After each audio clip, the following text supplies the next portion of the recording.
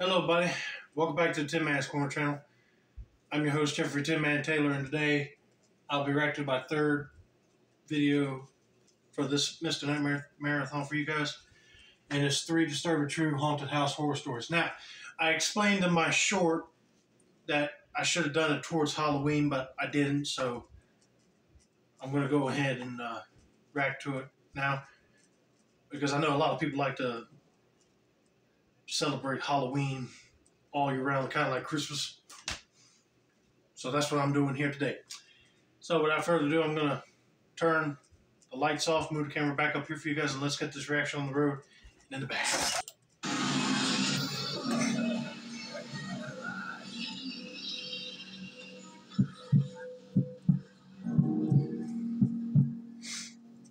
For only 2 years, there was this pop-up haunted house attraction that would open in October. It was unofficially called Haunted Hill House because there was some sign that looked like it was bought from Party City or something that was propped in front by the parking lot, and it said Haunted Hill House. The parking lot wasn't actually a parking lot at all, just grass that was designated as a parking area. This was the year they closed down, and this was the year my friends and I went. I went with Matt, Michael, and Eddie. We went on a Thursday night because we were in college and all of us had Fridays off, so it was definitely quieter than it would have been on a weekend. There was surprisingly no line for the ticket stand, and when we followed the directions to the entrance, there was only a really short line there. It'd say like 4 people ahead of me.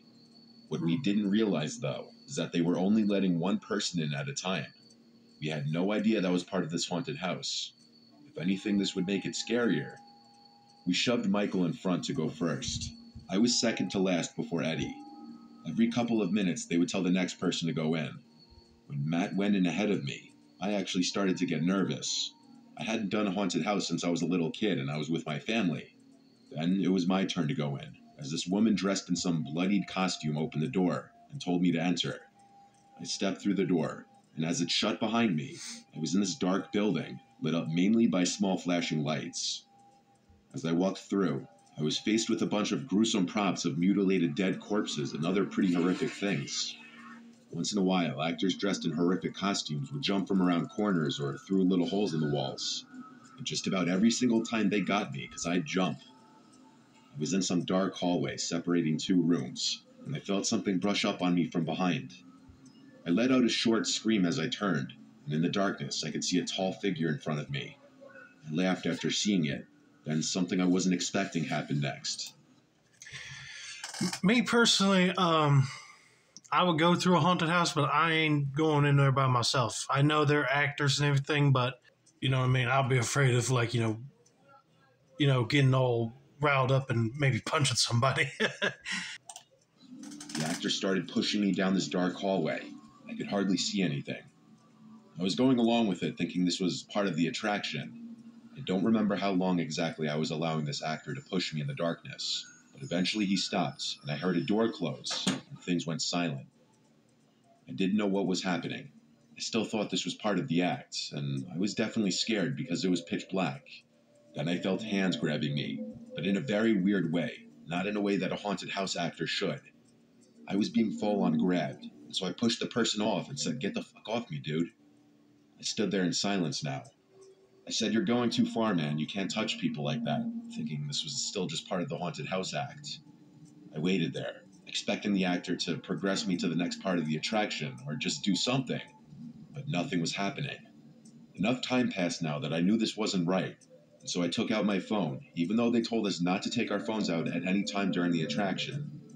I turned on the flashlight and found myself in a storage room with props and janitorial equipment. But I'd be lying if I said that was the first thing I noticed. The first thing that caught my attention was the tall man, standing 3 or 4 feet away from me. He didn't look like an actor at all. He wasn't wearing a costume. He was just wearing all black with a black face mask covering half his face. I looked for the door as I said, "What are you doing, dude?" He didn't say anything. He just started making these motions with his arms as if he was acting like he was supposed to be a character. I found the door and left the room. I used my phone flashlight to navigate back down the dark hall the direction we came. When I found the next actor, who yelled at me to turn off my flashlight, I told them I was violated and assaulted by somebody who may or may not work for the attraction, and I wanted to get out of there. I could tell the actor was probably just some teenager not much younger than me, and he didn't know what to do really. He dropped his character act and told me to just keep walking that way and that I'm almost to the end. I asked where his boss would be. He said I'd have to go back to the ticket stand, as the little manager's office is attached to the ticket stand. So I continued the rest of the haunted house, speed walking, making it clear I was just trying to get out. And a few minutes later, I was out. I found all three of my friends, who were confused how I ended up getting out last. I told them what happened, and that we all went to the ticket stand, and I asked for the manager. The worker said that he wasn't there tonight, but that he'd be back tomorrow. I told the worker about what happened. She said she would alert the team about it. I requested my money back because of it, and she gave me back my 30. It was the next day that a girl from our college, who we all knew, posted on Facebook that she was sexually assaulted by someone in the same haunted house the night before, the night we were also there. This was the reason the place was eventually shut down that month. When I reached out to her on Facebook, it sounded like we had the same exact experience, only the aggressor got a lot more physical with her. She pressed charges on the owner of the attraction for, I'm assuming, negligence. The attraction staff, of course, swore that man who assaulted the two of us didn't actually work there. I'm sure that's the truth, but I don't understand how they didn't have proper security measures in place to prevent something like this from happening. Yeah, you would think that they would have proper security in place so they know who's working there and who's not working there. That's just scary to think about. And then this other girl got sexually assaulted by this guy. If they had the proper security in place, this would not happen.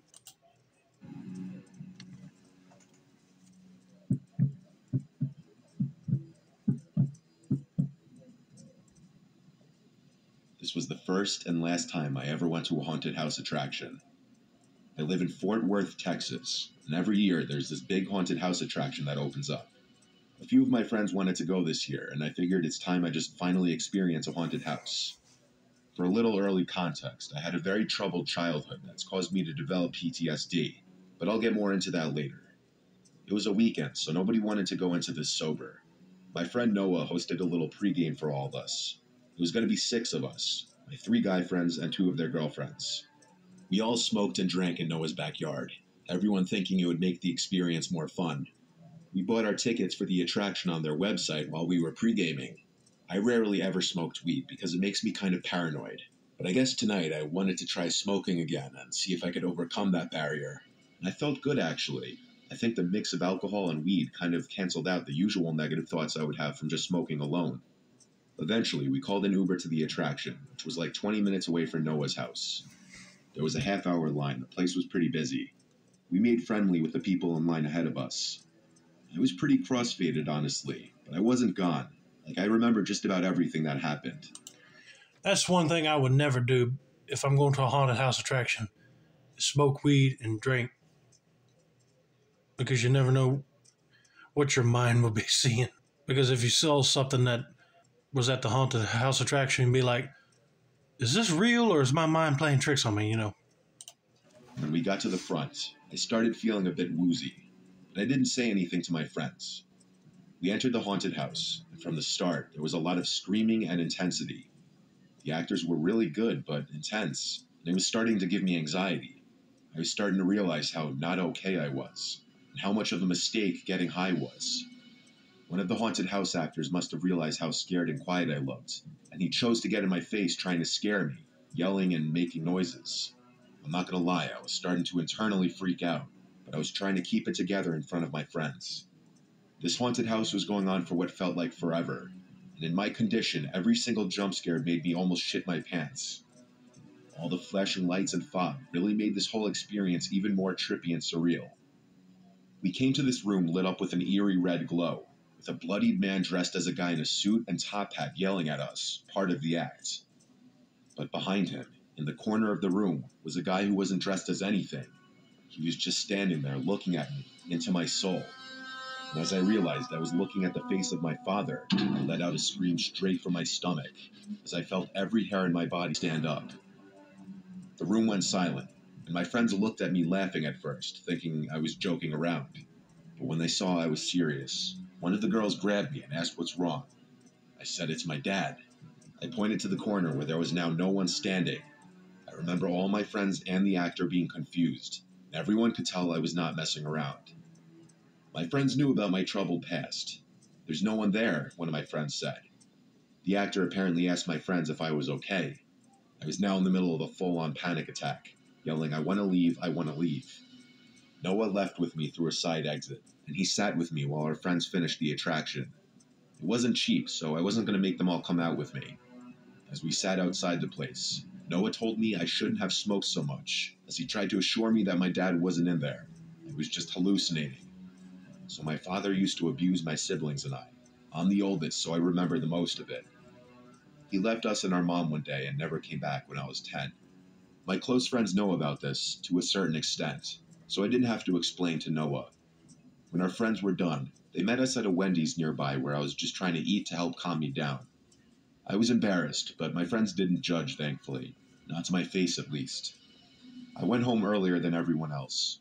I didn't want to spoil their nights. When I got home, I knocked out right away, I guess because of how drunk and high I was. That night, I was having a nightmare about the scene at the haunted house, and my father, standing in the corner of the room, he was saying, "Wake up, Charlie." And I did wake up. I woke up in my dark room in the middle of the night to see my father, towering over my bed, Oh, heck looking no. down at me with his eyes open super wide. It was literally this towering, 9-foot-tall version of my father, bending down with his body contorting in an impossible way.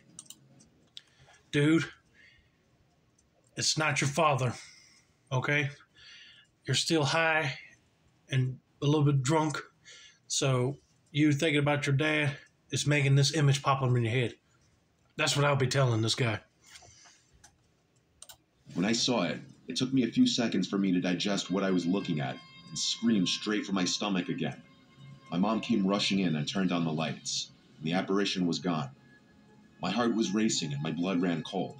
I cried to my mom that I saw Dad. It was one of the most scarring nights of my adult life. I don't touch weed or any substances anymore besides light alcohol, and I'm never going to a haunted house attraction again after that. There you go. Don't touch the weed because it'll make you start hallucinating weird stuff just like you're seeing now. But I'm sorry that it made you not want to go back to a haunted house. I mean, the haunt actors are there just to have fun, just to scare you.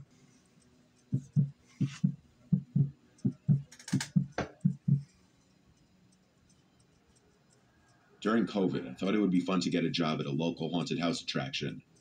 My friend Marissa was already working there, and she told me they were looking for new actors and actresses. She pulled some strings and got me a job after I met with the owner. There were multiple sections to the haunted house attraction, including 3 haunted houses and the haunted corn maze.